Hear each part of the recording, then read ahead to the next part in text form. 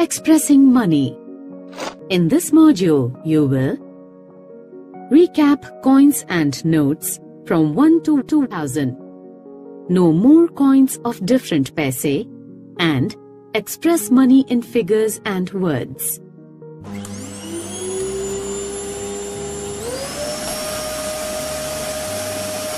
Neil's mother finds her old piggy bank while cleaning the house on Diwali.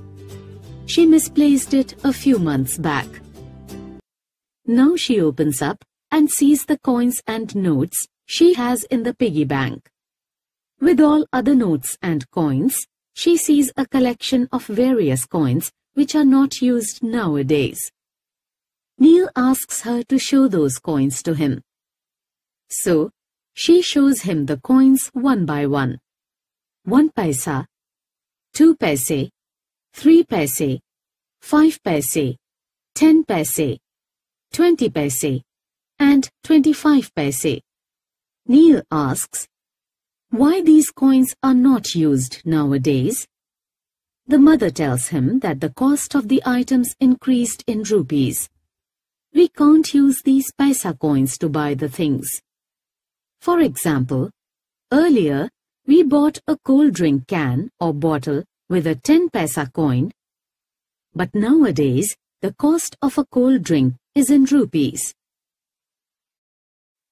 Neil asks her to give him some money, as he has to go out with his friends to eat something.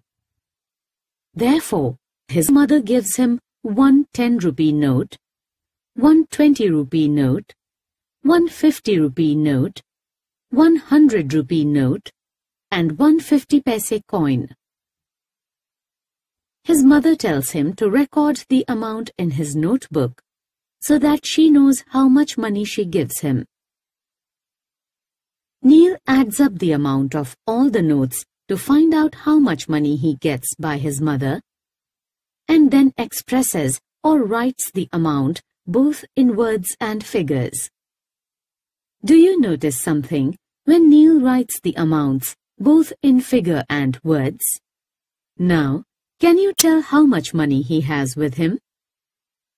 In the amount 180 rupees and 50 paisa, 180 is rupees and 50 is paisa. The dot separates the rupees from paisa. If the paise are lesser than 10, you can write a 0 after the dot.